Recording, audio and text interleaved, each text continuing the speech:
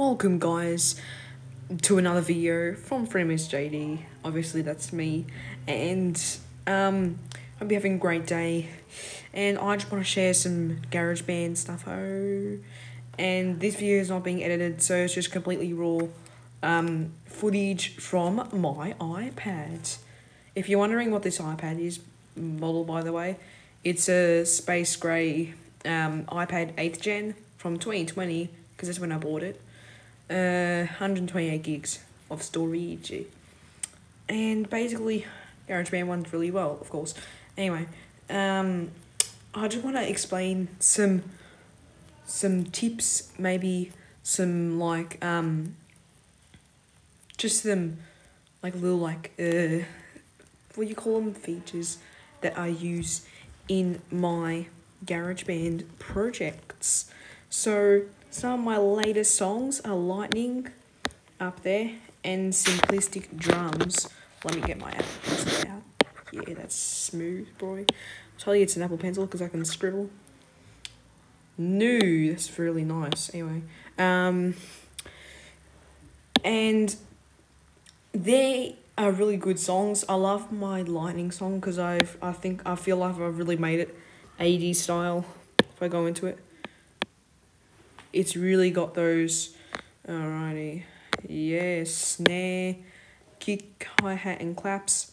They got the 80s power pop ones, they're Apple loops, you can get them from free. Then we got these progressive pop keys which sound really 80s as well. You got classic 80s synth, some synth. You got a violin which only appears at the end. Seems like this is boo synth, but I don't think it does. Boo synth. That sounds really nice, actually. No, it doesn't really sound very nice, does it? You got some 80s synth FX riser and more blah blah blah like that. So I actually have lots of Apple loops in here, although I don't have a whole heap of instruments. And so basically, this song I was making around in February. Then I completely forgot about it, stopped it. Now I'm starting it again. And I finished it, obviously it's uploaded on my channel right now.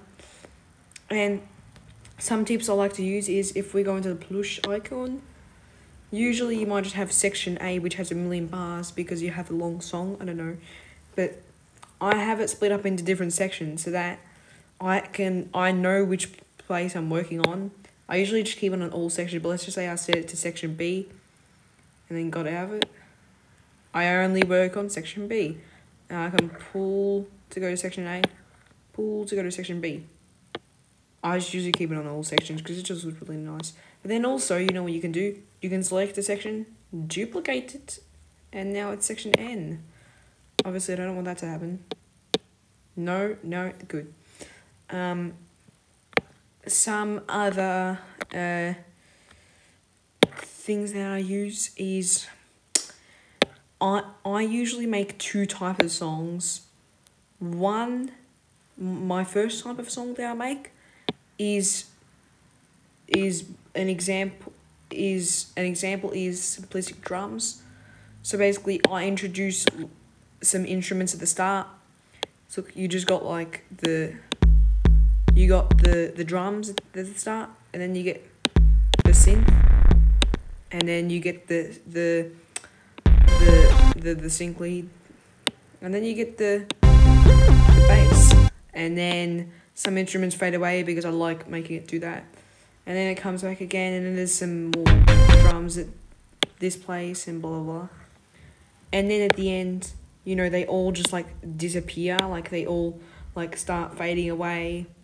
And that is a type of song. I used to always make that when I was first making YouTube videos on my old Art Deco channel. I always used to make songs like this, like the instruments would come, so one by one, so there's the modern AOA and then blah blah, and then they would just fade out at the end, and I'd make some cool cuts in the middle of during the songs.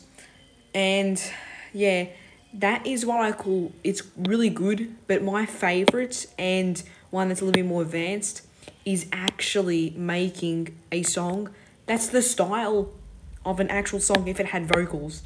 Now, I don't include vocals in my songs I could become a singer if I want to, but like really don't really need it. I've got some like synth Vox and those type of vocals, but you know, they're just Apple loops. And what I mean by an actual song is that they have an intro, then I have a little bit of a different style.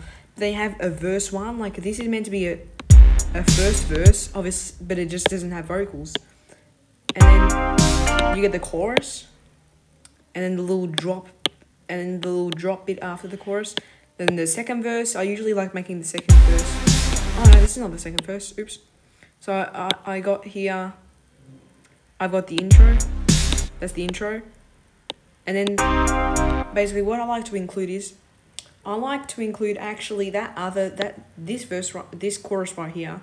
That's actually my second chorus, because this chorus right here, that's like my first chorus, and I like including it before the verse, just to start off the song nicely.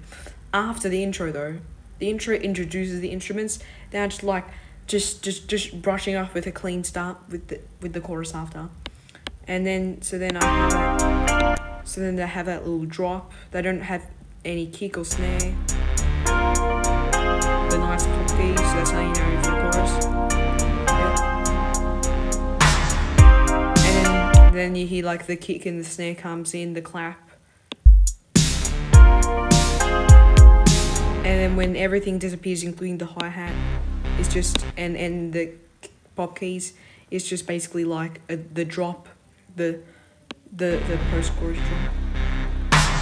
And then the first verse, and I got some cool bits in it, like, see, listen here. And then it just gets back in, I love it. I think you should like it too. And then this is like the verse drop. And then the second chorus. And notice how on the first chorus, it started off with no kick or snare. But because we're already getting into the song, like the first verse, if there was vocals, it's already told the story. It's already started the story. Because we're already getting to the song, we want to get some nice, just lift up the mood. I start off the chorus with all instruments, including kick and snare. So it just sounds much better. And then there's your usual drop at the end. So I have that drop, that's the second chorus. Oh, and also with that drop there, I keep the pop keys. Just make it simple. And then there's the post-chorus, which has the crazy synths. This is the post-chorus after the chorus. I obviously include late in the song. So if it was like a normal song sequence, like there's an intro, verse 1, and then there's the chorus 1. While with mine, the chorus and the verse are swapped around. There's the chorus 1, and then it goes straight into the second verse. So there's none of the post-choruses until the second chorus. Now actually, if you've noticed, I haven't included any pre-choruses in here. Maybe for next song I'll include some pre-choruses, because they sound nice too, but I just like sometimes I like getting straight into the chorus. So that's the post. And in the middle of it I include some synths. And the first post-chorus, because obviously then there's like a drop after, and there has to be like and there's like a drop after, and there's I can't speak. There's a drop after, and then usually there's the third chorus. Oh, maybe there's like a drop, and then just like a final like short verse, and there's the chorus, and then there's the post-chorus, but it's more enhanced and longer. And then actually, normal songs are like, my song is a bit different because the verses are a little bit squaggled around. So I have my intro. This is the full song. Actually, I should say this at the end. I'll say this at the end. This is the second verse because we haven't introduced the second verse yet. It's a bit of in a strange position, but still we haven't introduced it. So, and the second verse is half shorter than the first one. And there's the drop.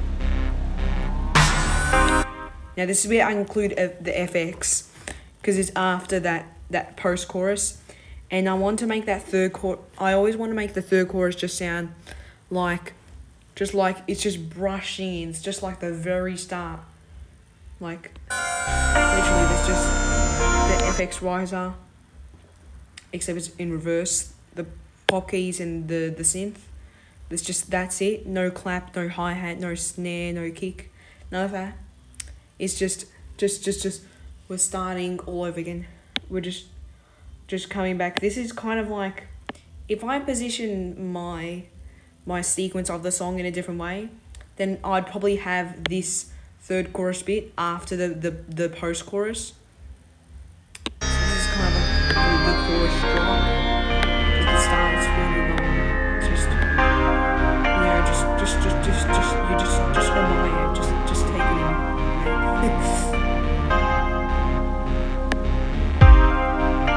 Oh, this is the bit I love. So then you come into this bit here. You got those kicks. And then suddenly all the instruments come in. You got like so it goes normal like at the start. And then during the middle of it you get the boom, boom, dun, dun, ch, dun, dun, ch.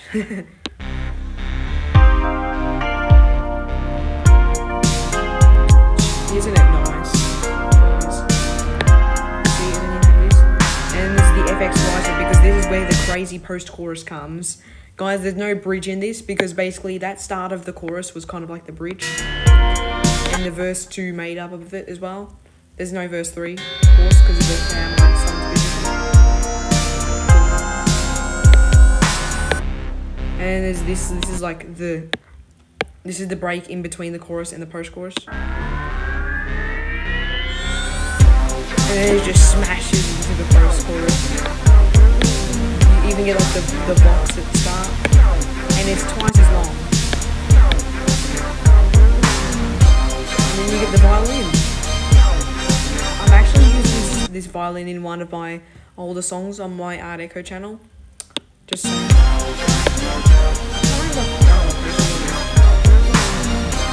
So, and then some of the instruments disappear. So this is where it starts to go. This is where it starts to end. So this is still the post chorus, but it's kind of transitioning into like the outro. The hi-hats are gone with the box as well. The strings and the synths go.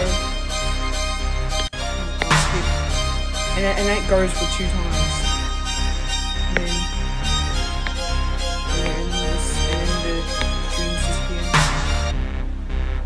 Just sings. Spear. Clap. And that's just basically the whole song of mine.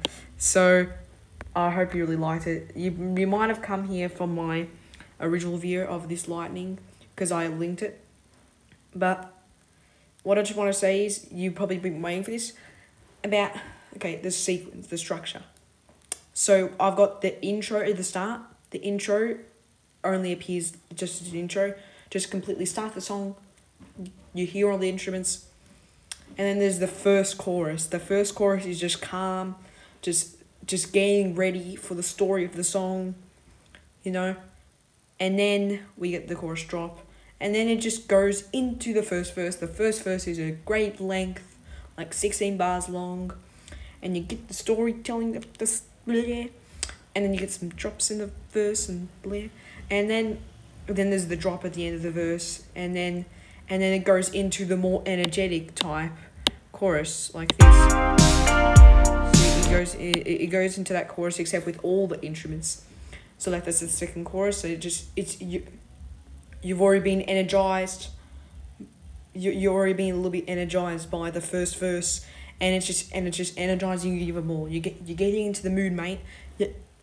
You're doing it. Anyway, and then there's the chorus drop. And then we get our first taste of the post-chorus. Because obviously the post-chorus always just kicks in at the second chorus. Like that. And the post-chorus is only 8 bars long. So, yep. And then, strangely enough, it might sound a bit strange, but after the post-chorus you get the second verse. And sometimes you you would usually get like the bridge or something, or the drop. Sometimes even a third verse if the song's long, pretty long. Like long songs are songs that songs that are a bit long are songs that are called songs that let me repeat. Songs that I call that are starting to get long are songs that are over 4 minutes. Over 4 minutes, the songs can start to feel long. Like the average song length to me is around 3 minutes to 3 minutes 30. Any lower than 3 minutes are short songs to me. Lower than 2 minutes are like super short songs. They're probably like they're the Baby Shark category. You probably know what I mean. And then songs over 5 minutes are what I call pretty long, like actual long songs. So like anything over that. If it's over 6 minutes, then that's what I call. I don't think there's any new songs nowadays that are over 6 minutes. You might hear some close to 6 minute songs, and they're most probably going to be like songs back from like the 70s and the 80s. Especially in the 70s, they like to make songs really long. Some of the songs were pretty short, like for example, 80s Never Gonna Give You Up.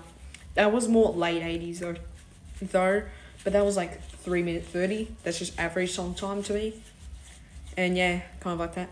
This song I'm pretty sure was 4 minutes. Yeah, this is 3 minute 55. So it's what I call, it's in between average and high and long songs. So it's what I call above average, the length. A little bit above average, yeah. So close to longer, but like, yeah.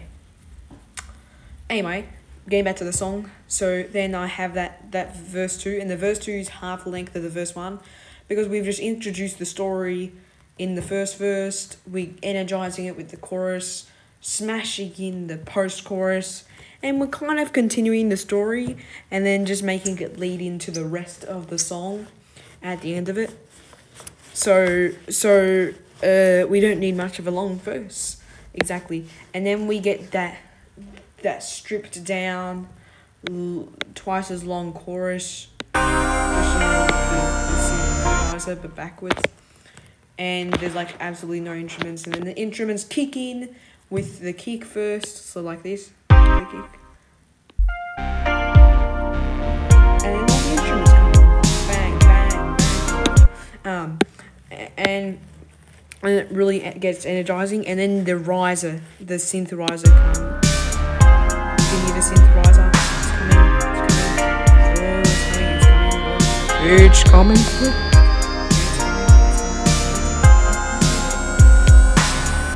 And then it's like the drop, the immediate drop. You're just like you're feeling like, oh my god, the post chorus is gonna come, mate. And then you're like, oh my god, it's energizing me. Oh my god, I feel so warm. Oh, wait 40 degrees Celsius. And the post chorus just comes like that. That was a really what would you call it? Strange clap I just did there. I tried to do a clap at the start, but it failed, and then I tried doing it again, and I'm really a bit tired, and so I can't really do a massive loud clap like what Dank Pods does.